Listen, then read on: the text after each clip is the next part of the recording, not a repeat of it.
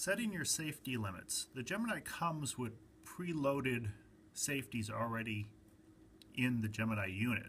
If you want to change them, what you would do is you would set your speed to slew, and you would then slew the mount to the new position you want. The beeping you hear now is meaning you're coming close to the already preset safety limit.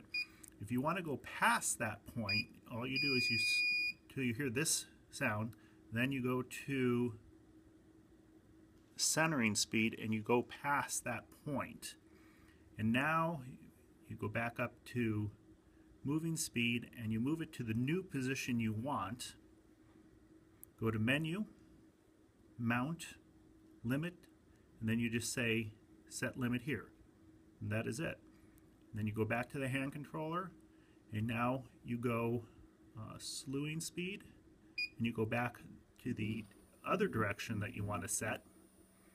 Slew to that position, go to menu, mount, limit, set limit here, and that is it. You are done setting the new limits.